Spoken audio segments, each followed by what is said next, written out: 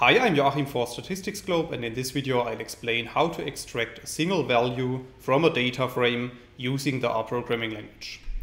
In the video I'm going to show you an example, and this example is based on the data frame that we can create with lines 2 to 3 of the code. So if you run these lines of code, you can see at the top right of RStudio that a new data frame object appears, which is called data. And if you click on this data object, a new window is opened, which is showing the structure of our data frame. And as you can see, our data frame contains 5 rows and 2 columns, x1 and x2, whereby the first column is consisting of a numeric range and the second column is consisting of alphabetical letters. So let's assume that we want to extract a specific element of this data matrix. Then we can apply the code that you can see in line 5. And in this line of code, I'm specifying the name of our data frame. So in this case, our data frame is called data. Then I'm opening square brackets. And within the square brackets, I'm specifying the index position of the row that I want to extract. Then I'm specifying a comma. And then I'm specifying a character string, which is consisting of the name of the column from which I want to extract my value. And then at the end of the line, I'm closing the square brackets to tell R that the subsetting of my data frame is finished.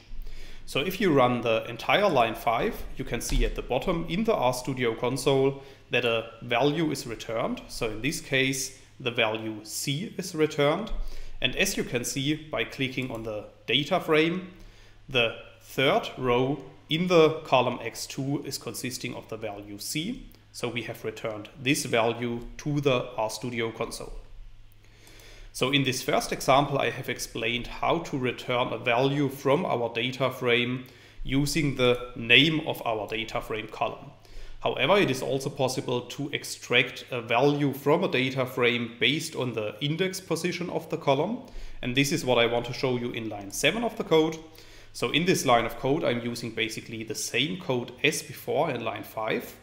However, this time I'm specifying the index position of the column from which I want to extract our value instead of the name of the column that I have used before.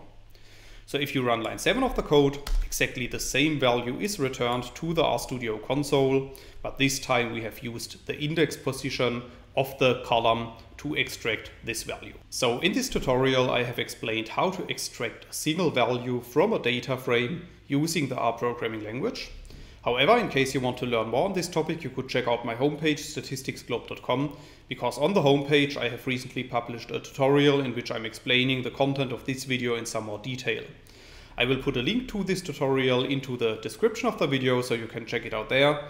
And furthermore, if you have liked the video, I would be very happy if you leave me some positive feedback in the comments, or if you give me a thumbs up on the video, and make sure to subscribe to my YouTube channel to get notifications in future when I'm releasing new videos to the channel. That's it for this video. Thanks a lot. See you next time. Bye bye.